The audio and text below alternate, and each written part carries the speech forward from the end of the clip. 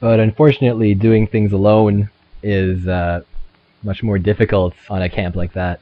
And corruption ended up indeed spreading around the camp. Corruption and problems while I was busy trying to make sure at least we had a stable process to work under.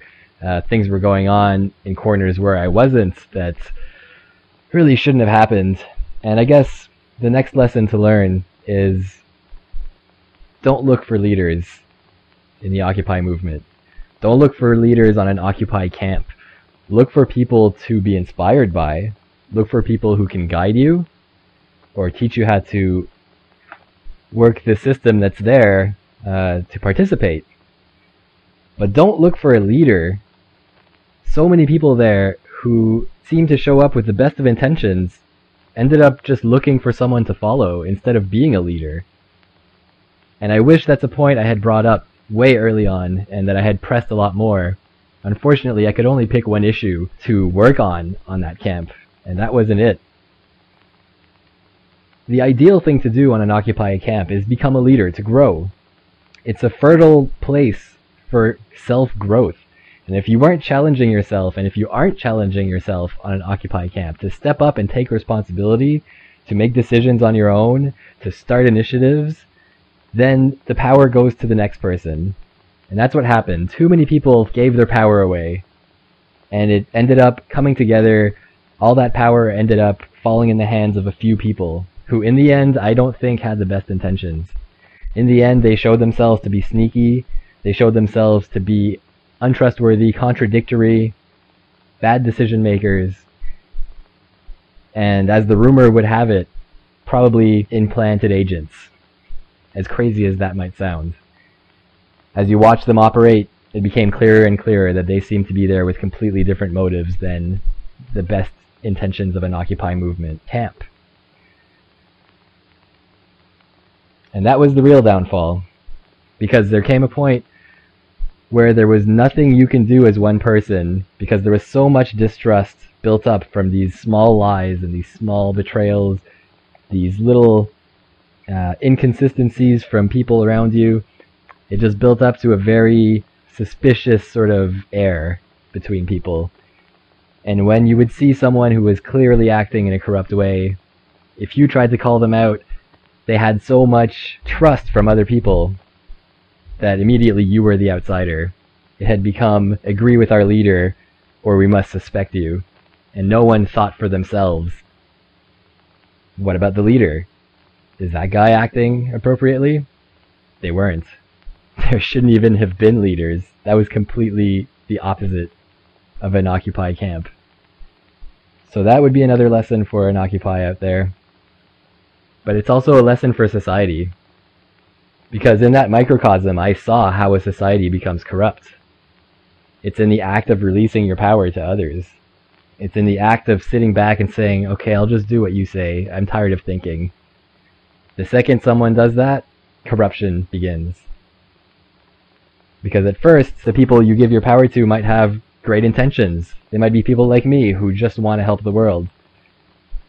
Or they might be completely corrupt. But sooner or later, someone will inherit that power who you really would not have given it to in the first place. So it was a great small stage example of how a government gets started and how a government goes sour. It was fascinating, even though it was sad to see it go that sour and end. Which it did. It ended. And I walked away.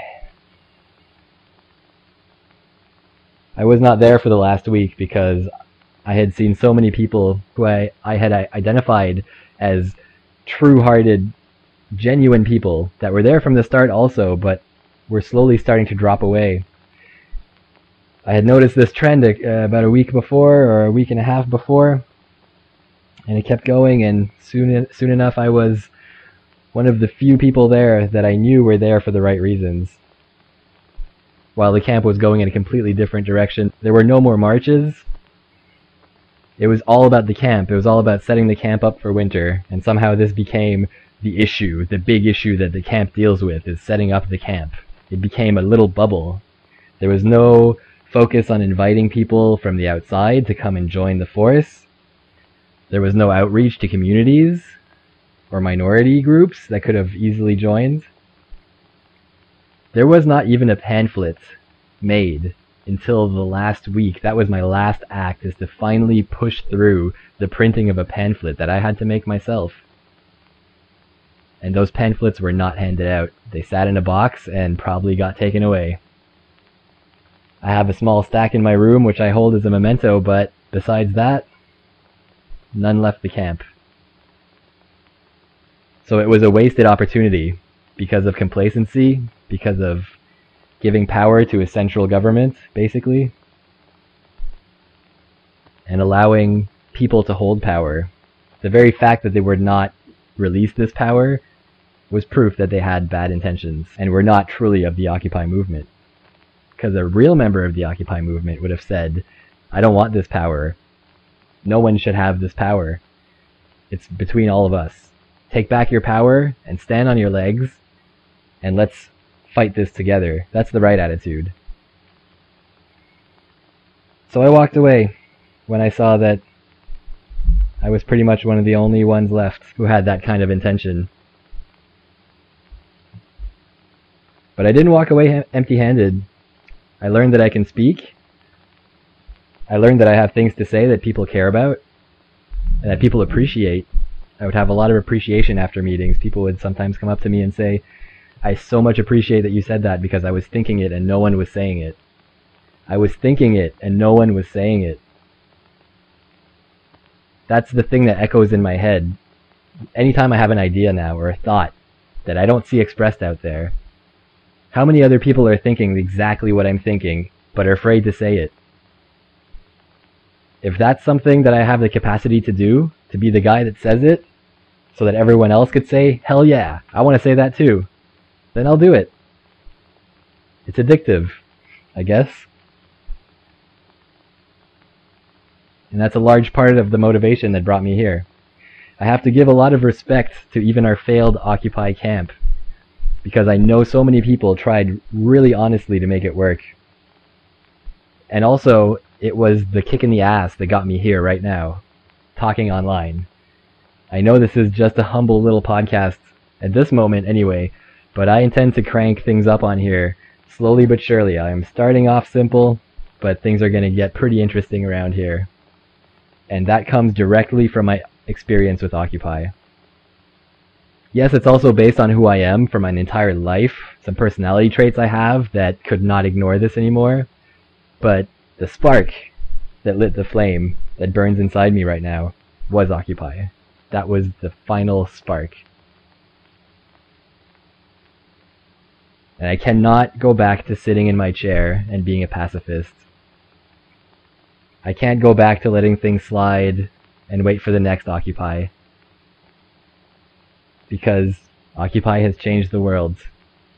And everywhere in the world, people like me are in motion, in small ways that will cause waves that will grow, and that will change big things.